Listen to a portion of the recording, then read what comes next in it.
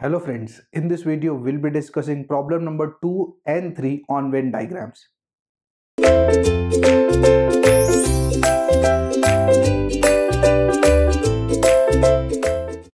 Welcome back friends, let us discuss problem number 2 and 3.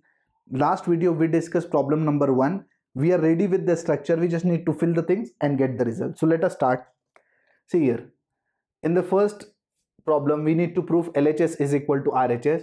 So this is your LHS. Let us break it down. So A. So let us shade A. This is my A. While shading A, don't bother about B and C. Just shade A as it is. B minus C. This is my B.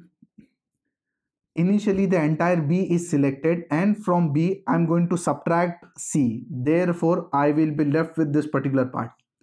Because initially this part was also there as a part of B, but we subtracted C. Therefore this is the result, B minus C. And what is next?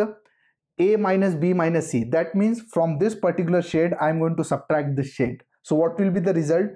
See, first of all, whatever we will be left with will belong to A. This is for sure. From A we are subtracting this. That means this is my result, A, and from A I am going to subtract this particular part. Therefore this part will come, this part C will be subtracted. That means this region will not come into the solution. This part is not subtracted, so this part will come into the solution, as well as this part is not subtracted, so that will come into the solution. Therefore if you subtract this particular diagram from this, only this part will be subtracted.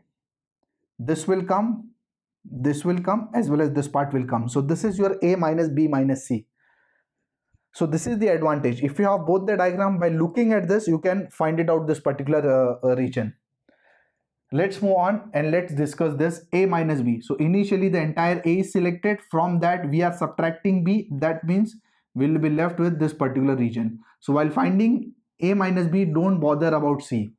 Initially the entire A is selected. From that we subtracted B part. That means this part will be subtracted. Here the next is A intersection B intersection C.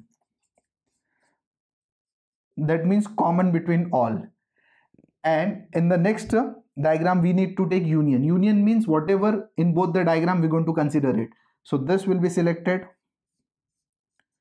Next this part will also come and this part will also come. Now let us check whether they are identical or not. See here, they are equivalent. Therefore LHS is equal to RHS. So Venn diagrams are very simple. You just need to be careful while drawing it. Let's discuss this problem. First of all, A. So this is A. B XOR C. B XOR C means whatever common in B and C, we're going to leave that part and remaining part will be shaded. See, B intersection C means this particular part. That is common. B XOR C means whatever is common between B and C, we're not going to consider that part and remaining part we're going to shade. See the way I am doing it. A. I know what will be A, but still I am doing it. So please write it down properly so that there will be no confusion. Once you are ready with both the regions, now I am going to take its intersection. Now don't bother about the question. We are ready with both the shades. We just need to take their intersection. Means whatever is the common, that I am going to consider. So what is common between these two? Let's check. See, this part is common. So this part will come into the solution. What else? Anything else common? This part is not common. This is not common. That's it. Only this part is common. Nothing else. So only this part will be shaded. Yes, there is one more part common. See here, this one. This shade is also common. So that will also come. See, that is the reason I am drawing A. Generally what students do is they ignore this A part because they think yes, A is the entire circle. So I just need to take intersection with, and they just draw this. Please don't do that. Once both the diagrams are ready in front of you, you can easily calculate. So don't try to imagine it. Just break down the question, draw and check. Suppose there is one more part here. Let's say intersection something. So first part will come, second diagram will come, and let's say here intersection C. Draw one more diagram and shade C and then try to find it out its intersection.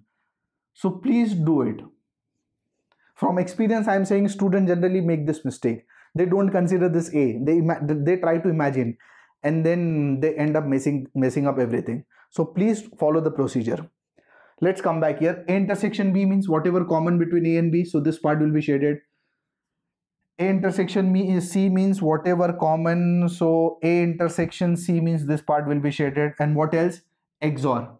XOR means common part, leave it, and remaining. So what is the common part between these two? That I'm going to leave it. Between these two only, yeah? So whatever is the common part, what is the common part? See here, this session is common. We're not going to consider it. Whatever left, this one and this one. Between these two only. Now we are not talking about this A, B and so on. Between these two, whatever is common, leave that part, and whatever is uncommon, shade that region. So between these two selected region, this is your common part, we're not going to leave it. This is your uncommon part that we're going to shade it. Now if you check, these two are equivalent. That's it. We're done with Venn diagram. So do it properly, draw step by step. That is the only key. That's it. Student try to imagine the things and they end up messing up the things. So draw it properly, you will easily get your result. Hope you understood. We're done with it. Thank you.